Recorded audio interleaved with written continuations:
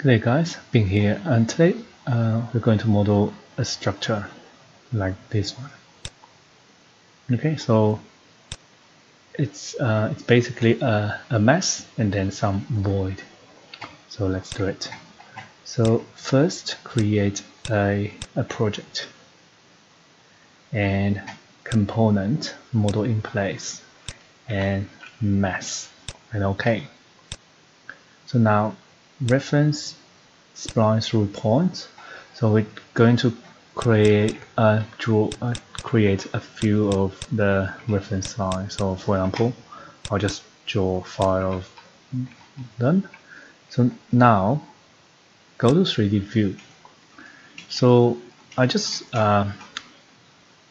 noticed that if you change the points, if you change the reference line, so for example this one, these 3 points, and then select these reference line and create form, you won't be able to do it. Create a form.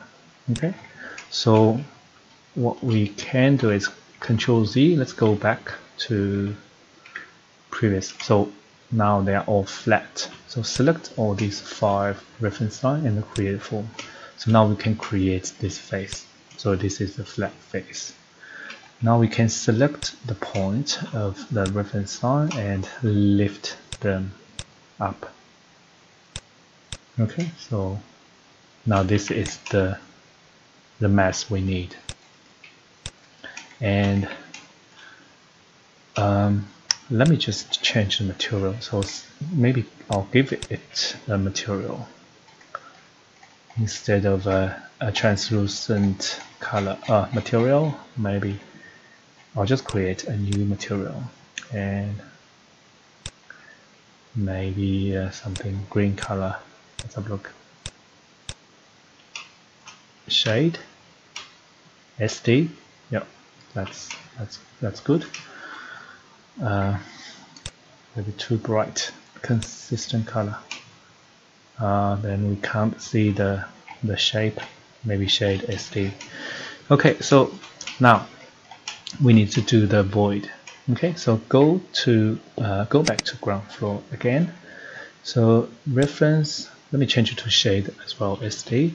Yeah, go reference, and I'm going to just draw, depending on the shape of the void, you can also do spline through points. So for example,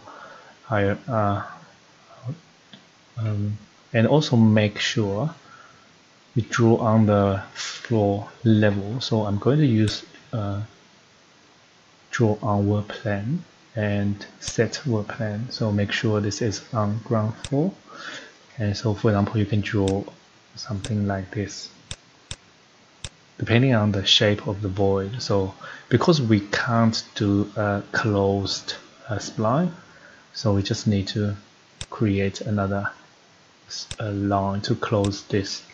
So this way we will be able to, if we select these 2 shapes, we can create a void. Okay, and pick the left one on the left, and the one on the left is void. So now you will see, if you go to side plan, so you will see, change it to shade SD, you will see this is the void. You can still adjust the void. Okay.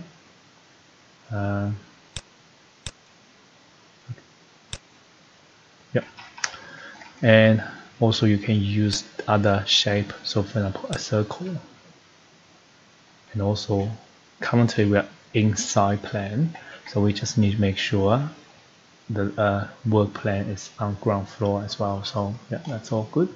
So for example, I'll draw another one here, maybe another one here, maybe one here, maybe one here, and then you can select individual reference line, create form. Oops, sorry, I should select the create void, but that's okay. I'll change it later. So let's create void. Left this one, create void. The one, pick the left one, void, and the one on the left. So now if I go to 3D view, you will see all these void and this one's solid. So we can just select this solid and change it to void. Sometimes it won't automatically cut the solid, but this one looks, this time it automatically cut. That's fine. But if it doesn't cut, so you can you can use this, so manually cut the geometry. So I'll demonstrate to you. So you can uncut the geometry, click on the solid, and then click on the void. Where's my void? Maybe let's try here. Okay, see?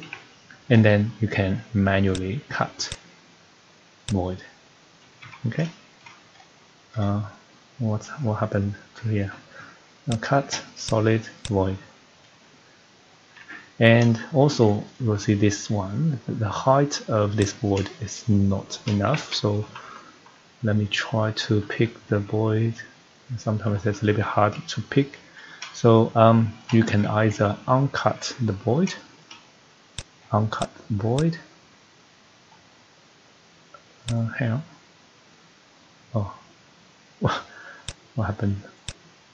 Oh, looks like it have finally. So yeah, select this void and then change this height to make sure it's high enough. So let's just cut them again. Okay, so that's it. Okay, so now we just need to finish this mess, and we need to go create a roof. So I'm going to use the roof by face, and then I'm going to create a new roof type. So duplicate, I'll call it brick, and I'm not sure about the thickness, maybe 200 maybe. And also, if you want to, you can add some different materials, so it looks like a different layer, so concrete maybe, or some steels. So you can add different materials here, but for this exercise, I'm just going to pick a brick material. And OK, and OK, and OK. So now you can pick this surface and then create roof. Okay, so you will see, when you see this pattern, which means the surface of this roof and this mass is overlapping. So, and if you want to, you can change this. So select roof. If you change this, so face at top of the roof to face at bottom of the roof, so you will see the roof will go up. So the mass will go to the underneath of the roof. Okay. So yeah, these are the options. So that's it. It's quite simple, and yeah, I know that probably most of you won't be able to do this. I mean, you won't be able to climb up to the roof, but yeah, this is just an example. Okay, so, and also in case you want to add a railing, so for example, you can just pick line and pick the edge of this.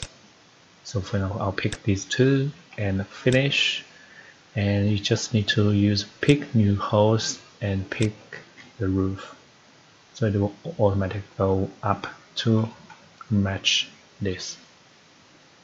Okay, and I don't think you can pick this, so you won't be able to pick this edge. So this is quite probably because the shape of the edge is it's more like a spline, and you won't be able to pick spline when you create a railing. So that's why.